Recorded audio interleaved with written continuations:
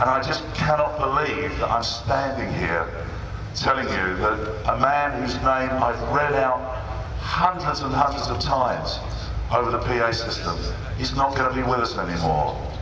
Last weekend, Svein Gottenberg, the Norwegian super twin rider, suffered a freak accident and unfortunately lost his life. Everybody feels for this, everybody. Because Svein was one of those guys who encouraged so many people to come into the world of super twins. He was always, I read a load of the tributes to him on the internet, and the crazy thing for me as a commentator is that in all those years that I've been coming along, and Svein Gottenberg has been coming along here, I never got to meet him. Never ever got to say hello to him. And I'm reading through all of these tributes, and I'm thinking, wow, I should have known this guy. He was so nice. There wasn't one nasty word to be said about this man.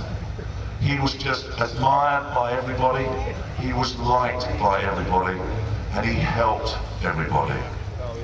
So to Gunnar, to Anne, to the family and friends, we're going to take a 1 minute silence, because for Svein Gottenberg, he always had a minute for everybody else. So we are now going to have a minute's silence for Svein.